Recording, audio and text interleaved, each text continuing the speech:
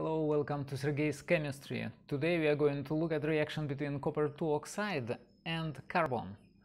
Both are solids, and carbon is quite above copper in reactivity series, so it can well reduce its ions. Here how the copper-2 oxide looks like, quite like the charcoal powder, simply copper-2 oxide powder is much more dense. If you mix them together, you have gray-black mixture, and then it requires a lot of heating as it's reaction between two solids. After a few minutes, we can expect to see some sign of reaction.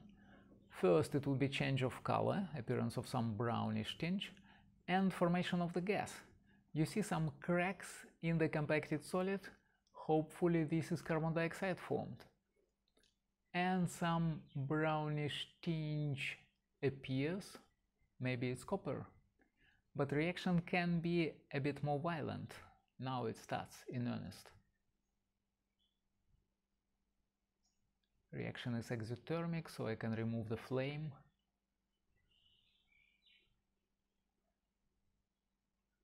You see how carbon dioxide form throws up jets of solid. Metallic copper is formed. Let's look at it again at a bit higher magnification.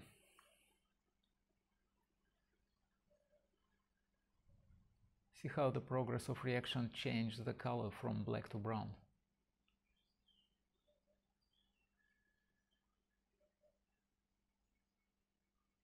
Okay, it seems that was a success. What happened to the test tube? Pink color at the bottom because of stuck pieces of copper. But what was inside? More or less uniform brownish mixture with some brighter inclusions. Brownish because of microscopic pieces of copper, but what are these brighter particles? Let's look a bit closer at them. Here they are. All shades from pink through yellow to brown. A bit small, about 1 millimeter across, but very hard. And if you clean them up, you can see these are indeed solid pieces of metal made of tiny particles fused together. Thank you for watching. Please subscribe to the channel, put likes to the video, and see you next time. Bye.